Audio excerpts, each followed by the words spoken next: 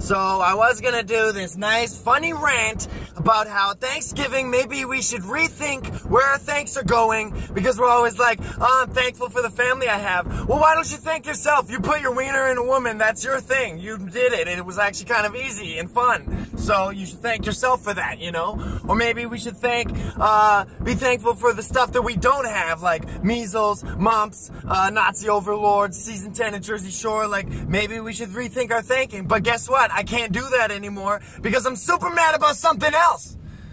I was at a show last night, and I was having a lovely conversation with a young gentleman who was also from Vancouver, and he's like, yeah, I like Vancouver too, except I like coming to Victoria because it's more white.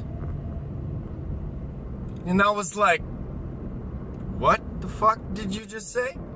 Seriously, dude? Seriously? What makes you so special? What makes you better? Okay, buddy? You're standing outside a Mickey Avalon concert, okay? Mickey Avalon's music has as much spiritually redeeming qualities as learning fucking fidget spinner tricks while smoking a vape and watching reruns of TMZ. Like, come on, buddy. You're buying cocaine from another fucking douchebag outside a Mickey Avalon concert, and you think you're better. You think you're superior, okay? You know what? Like, do you want to live in a world where all the trees are the same? Like, yo, I don't like arbutus trees. I think all trees should be pine trees. Like, what?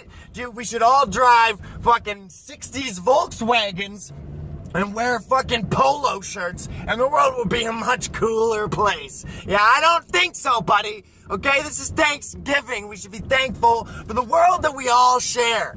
Okay? You know what? For Thanksgiving, it should be thanks-taking for you, okay? We should take away all the things that weren't invented or created by people like you, okay? So, you know that thing in your hand that you use to connect with other dickheads and bitch about how great you are, that thing in your hand? You don't get to use that anymore, okay? You don't get to listen to any cool music, okay? You get to listen to strictly country music and Bach. That's it, okay? You don't get any of those cool things. You don't get that book that teaches you sweet sex moves anymore, okay?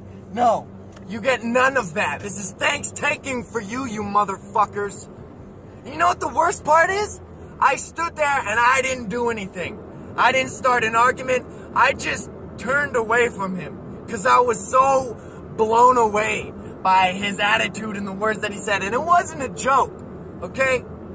This is on me. And now I'm mad and I'm yelling and I can't yell about Thanksgiving anymore.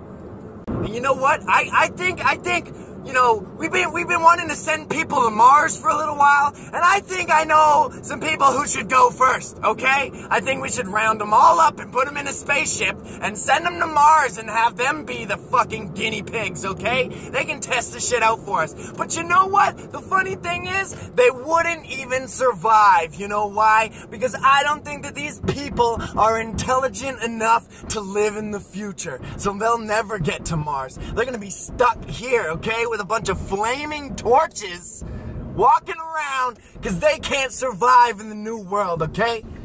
So suffer back in the past and stay there, you motherfuckers.